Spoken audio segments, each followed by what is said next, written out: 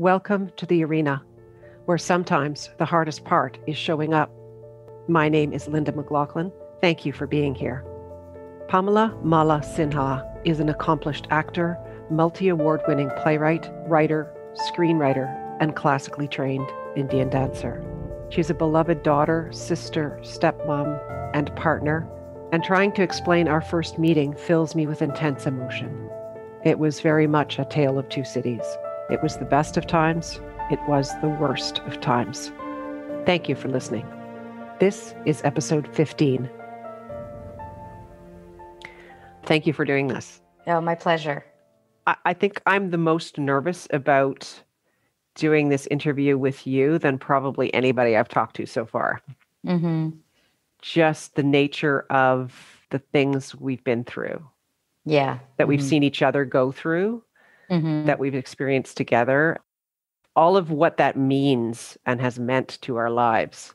And regardless of how many years have gone by, I feel like I can go right back to that 19-year-old person in a heartbeat. As I thought about people who have lived in the arena and have learned how to live a courageous life, whether they wanted to or not. I think you lived courageously before we met, but circumstances in our lives meant that we were thrust into it. Yes, absolutely. So here we are. Yay. I think these days, though, it's courageous just to get out of bed, honestly. I hear what you're saying about the circumstances and situationally how, speaking for myself, I've been at the crossroads of either surrendering to the pain or finding a way to live alongside of it. I think there are different things that make us have to dig down deep to get us through the day. But yes, when we were younger, there was so much so soon and too young. But I think it's hard to say that one is worse than another. Not that you're saying that, but I find that in my life, there's a kind of a hierarchy that's apparent to me in suffering. And so people say, because of what you've been through, you have so much courage to have gone through it. And I've never understood that because I think you can't compare one to another. We tend to pedestalize certain people's suffering over other people's suffering. So the person who maybe just lost a parent, which is the natural order of things, do they have less courage than me who suffered an assault in the way that I did? I can't say that's true, though I think that people tend to say that's different. That's what everyone has to go through. What you went through is outside of the natural order of things.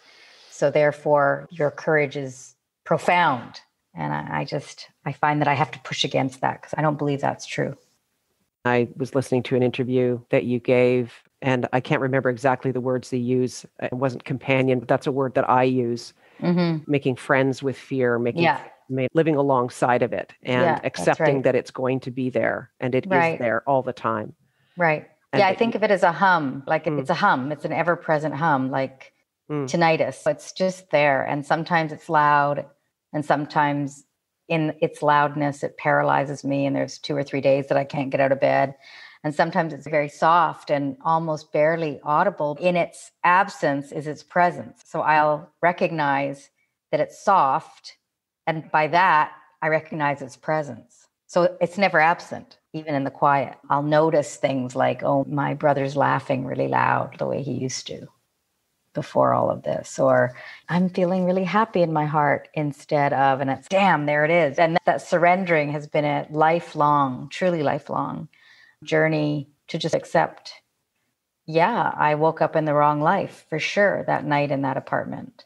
But I can't mourn that I'm in the wrong life. I simply have to accept that I'll never be that person I was supposed to be without that trauma. But I am that person now. And it's the longing and the trying to reach for her, the before girl, I call her, that has caused me so much suffering. And now I don't reach for her. I just accept that I'll never meet her again. And the after girl is the one I have to put my attention to. And it's been a long journey. I think that's been the most courageous part, is to have just accepted. Acceptance is courageous. Just going, I can't affect change. I simply cannot affect change. What is that wonderful AA thing, the serenity to accept the things I cannot change. I don't know if it's serenity. I'm always fighting. My spirit is a fighter, so I don't have any serenity. But I do feel like the acceptance of that girl never coming back has been the most grieving that I've done in this process, and the courage to just go, yeah, she isn't coming back. And to look that straight in the face and go, there's nothing I can do about it. Once again, you and I have jumped right in the middle of the conversation. I feel like we've run alongside the train and just jumped on the car. So for the listeners' benefit, I'm just going to step back for a moment and just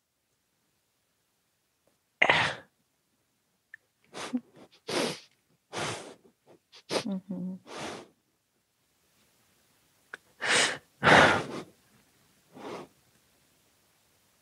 It's okay. Take your time.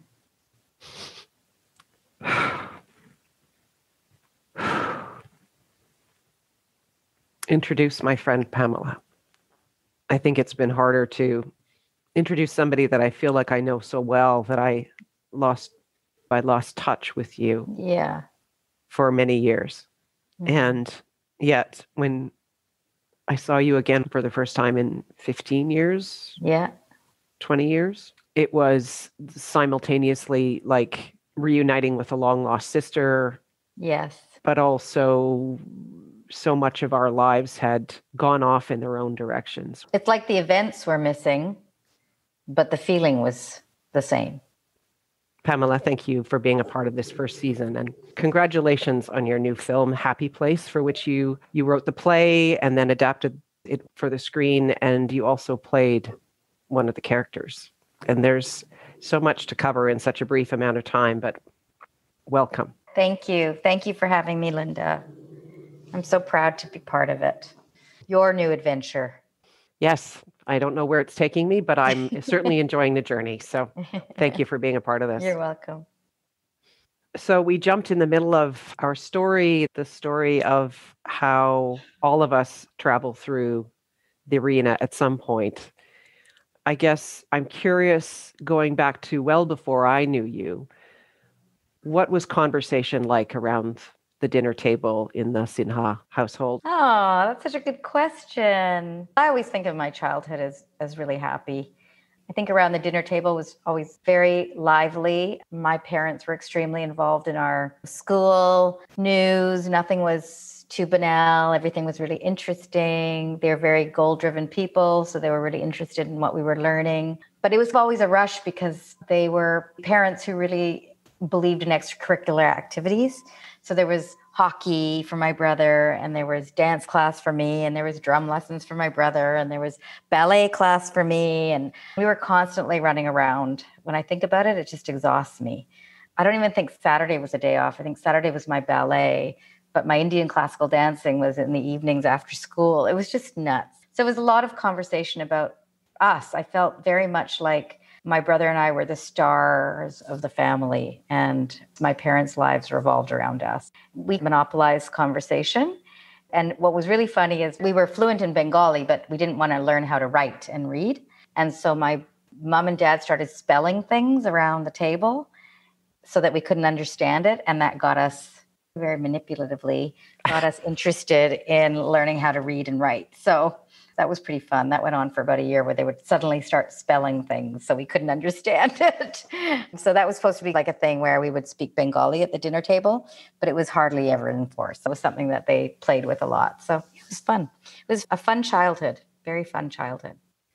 And your mother is a gifted storyteller, dancer, your father? A statistician and a musician in his heart. He gave up playing the sitar. He was extremely accomplished, but this gives you some sense of the immigrant mindset. He was a professor. He came to Canada in the 60s as an associate professor and ended his career as head of the department. But he was a very accomplished musician, and he gave it up because he couldn't bear to be mediocre at something he loved.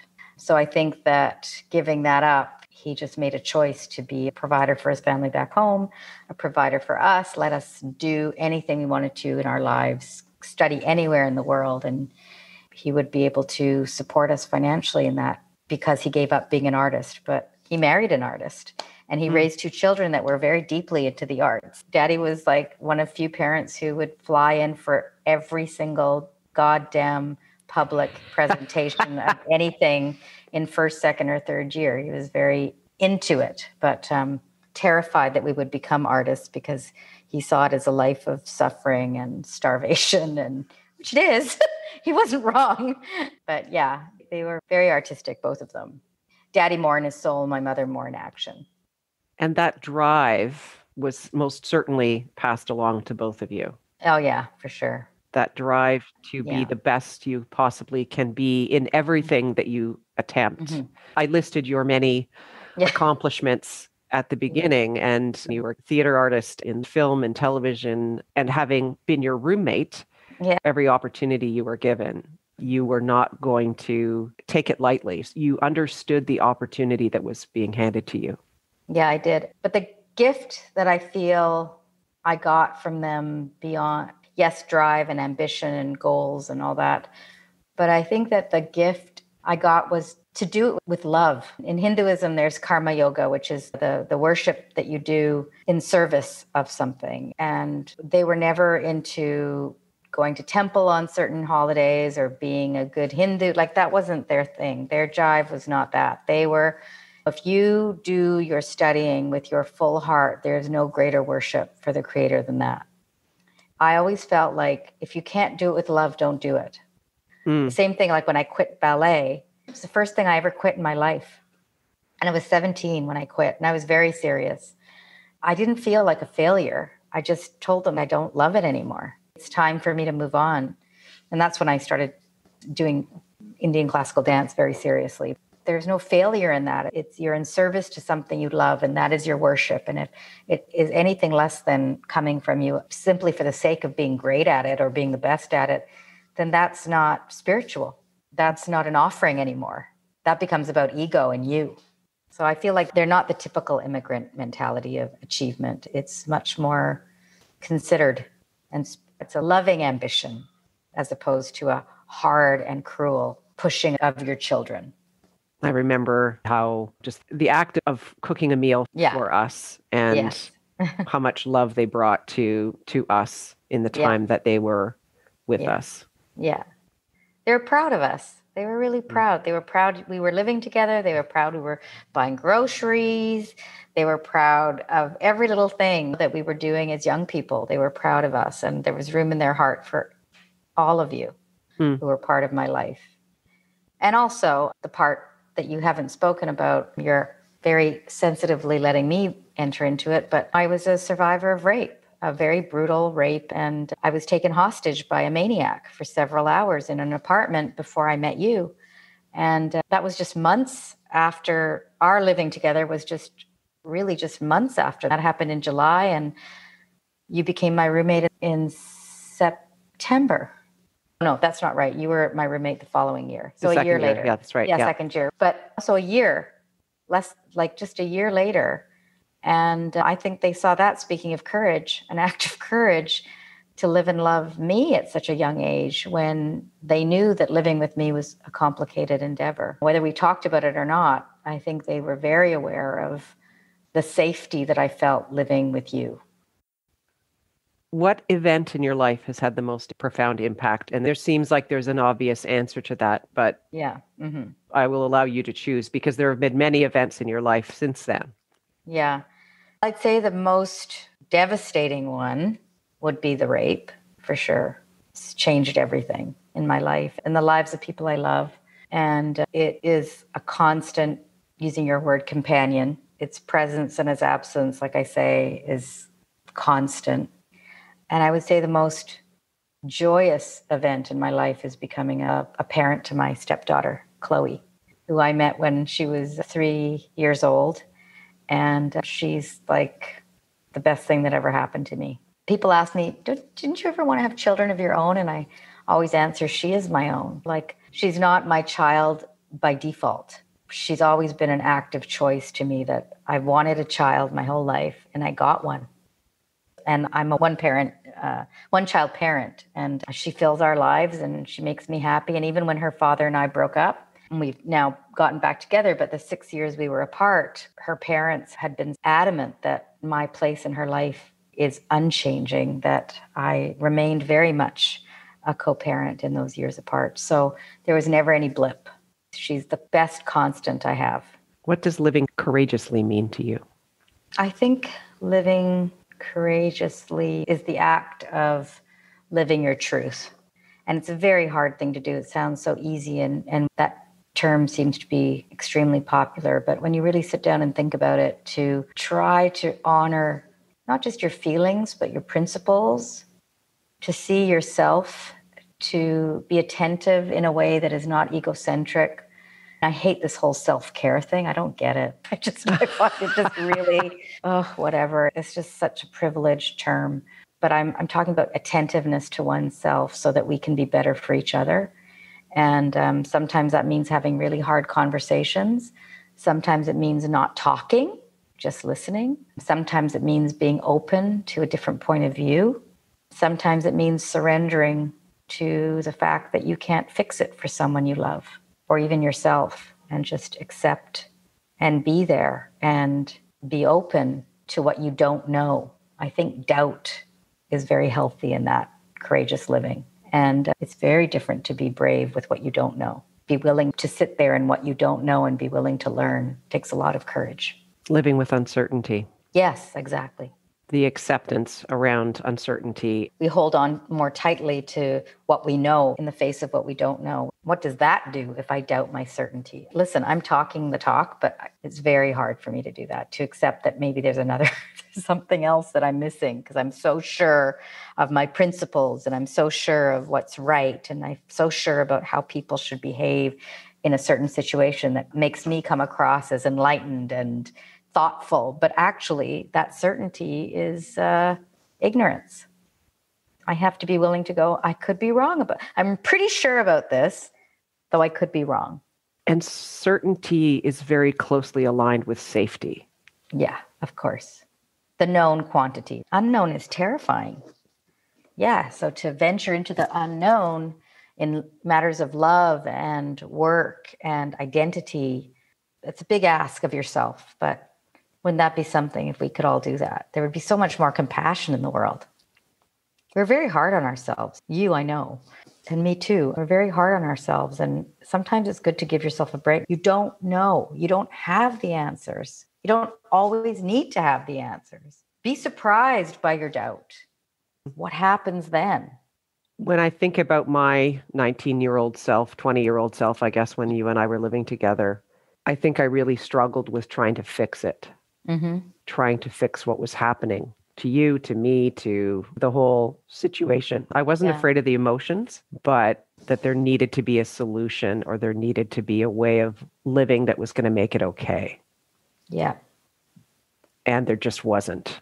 And being okay as the listener, as the witness to the pain that you were going through. Mm-hmm. And trying to sit in that place of uncertainty and fear and deep pain.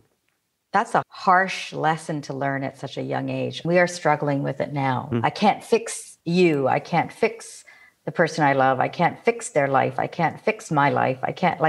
We're struggling at it as grown women.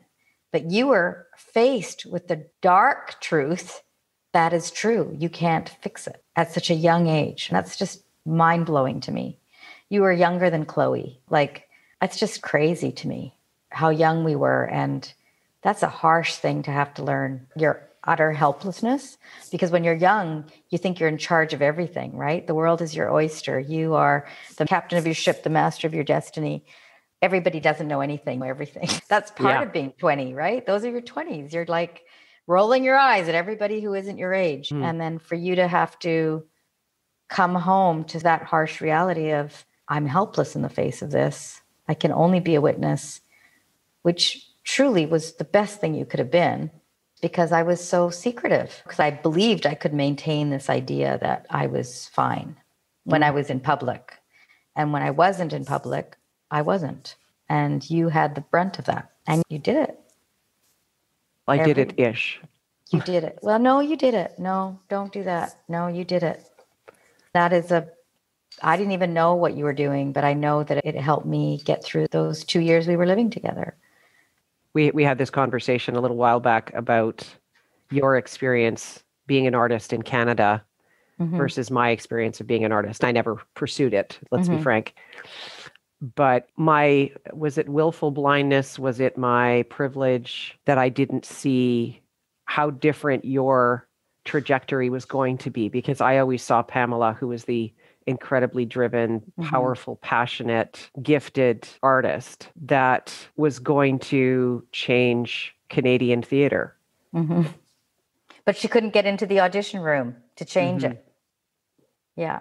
And that's the part that I didn't acknowledge. And I have acknowledged it to you privately, but the courage that it has taken you every step of the way of your career to keep going forward and keep believing and keep that dream alive within you. How could you know, though? I didn't even know it. I honestly thought I was graduating from the National Theatre School with a whole career ahead of me. I had no idea it was going to be different for me. So how could you have known it was going to be different for me? You couldn't have. We weren't prepared the way that generation that comes out of theater school is now, and how aware they are, how politically aware they are, how they recognize things and they question things, not only as people of color, but as white people. And they recognize that being a person of color is not the same as being Black. You can't lump us all together. The Black experience is extremely distinct from my experience as an Indo-Canadian woman.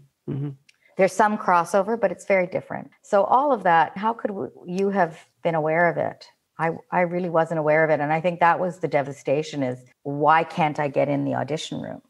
I don't get it. I'm the right age. I'm a good actress. And they don't want to see me. And that was really hard. So I don't know if I stuck with it. I think I just switched to television acting because they didn't seem to have that issue. Pre 9/11, they just thought I was the cat's meow and I just couldn't stop working. And I remember there was a teacher at the National Theatre School who had mentioned to the class behind us that I was a sellout because I was doing television. Like that whole kind of heartbreak of, yeah, am I a sellout because they said I was, and I'm doing television. I'm not pursuing a career at Stratford. I wasn't getting parts at Stratford. I wasn't even getting in the door. Richard Minette didn't want to see me until I shamed him into seeing me, and then he had to see me. You're going in the room knowing full well you're not going to get the part. So yeah, I went on that trajectory of television for 10 years. And then, of course, everything changed with 9/11 because then it was suddenly terrorist moms and shit like that. So then I quit TV and went back to theater. So it's been a journey. It's certainly been a journey, but I'm really grateful that it won't be the same journey for other 20-year-olds of color. And there are opportunities and recognition that they deserve, especially when you're that young and vulnerable. They don't need to go through that rude awakening that I did. How do you continue to grow? I don't know if there's a how-to in that. I just do. And I think a lot of it has to do, at the risk of repeating myself, is really trying to embrace now in my life what I don't know. I've just had to be so fierce about my PTSD and my depression and how I need to be in the world in order to be in the world. That's taken such a ferocity. Those things I know. I've practiced, I've fallen apart, I've been put back together again, I've been hospitalized, I've been divorced, I've been through so much with that alongside of me that I feel a tremendous excitement at opening myself up. Instead of going, I don't know how to write a film, I collaborated with people who go, yes, you do, because you've written enough, you've seen enough to know and experienced enough to know what is a bad film. How do you make a good one with the challenges before you? Like, you've never written one before. I don't know, but I'm inspired by what I don't know. And I believe I'm not changing course. I'm expanding. There's no limit to what we are. Just keep going. So such a gift now, embracing the uncertainty. It's almost bring it on. Yeah, bring it on. I just need to do the show that I want to tell. I want to tell this story about that generation that came as young people, not as the butt of our generation's jokes, I want them to be complex, unlikable, so sexy. I look at these pictures of my mom and dad with the see-through saris and the cigarettes and the scotches, and I just go, where the hell are those immigrants? And they aren't just Indian, okay? They're just not. And it was a very special time in this country. It was a shaping of a nation, and everything we've inherited came from that courage. And I have never seen the generation who's now in their 70s and 80s as young people represented in Canadian culture. I've seen a lot of the old grannies and parents going, marry this boy. Forget it. My mom and dad never said marry this boy as long as they lived. They were too busy living their lives and dealing with much more complex situations than arranged marriages. So I'm driven by that. And I don't know what's next after that. I really don't. I don't know if I'm going to write another film or write another series or not write at all and just embrace acting again. I don't know, but that's okay. I just need to do this right now. What's your legacy? Oh my gosh, Linda, I don't have one yet. I don't have one yet. What would you like it to be? I think it would be that in reading my work, like Crash, or the short story Hiding and Happy Place, the film, because I haven't quite created the television series yet, but when I look back at that, and I think of my legacy in terms of work, is that in reading those or having access to those offerings I've left behind, that man or woman who reads it feels a little bit less alone in whatever it is that they're feeling. I think that would be really something, because I didn't have those things when I was suffering. I didn't have any books to read or plays to read or stories to read. I felt very much alone in my grief. Outside of the love that I had, I didn't have any hope that I could make anything of beauty with what I carried. And I have. And I hope other people see that in themselves, that they're not alone and they can make things of profound beauty while carrying and acknowledging the suffering. What would you do on your last day? My last day. This is assuming I'm old and everybody's gone before me that's older than me. I want to see my daughter's face and all the children that I love, all the children that make up my heart. I would just love to sit with them and hear them talk and tell stories and just be with them and know that our life continues on in the lives of the people we love, that it doesn't end with death. It just continues in a different form. I think love is the legacy, really. That's what I aspire to. People think of my name and think love. Is there anything else you'd like to share before we wrap up?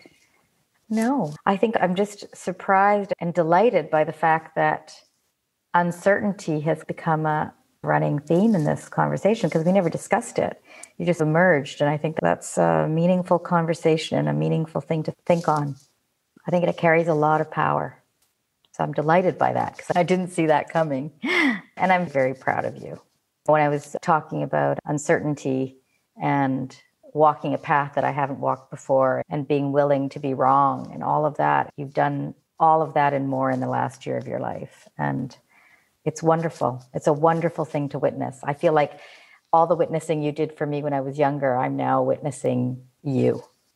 And I'm watching and I'm listening, and I'm so privileged that we've made the connection again so that I can truly be a very proud ally and witness to all the change you're making and all the risks you're taking. It's really, you're a wonder.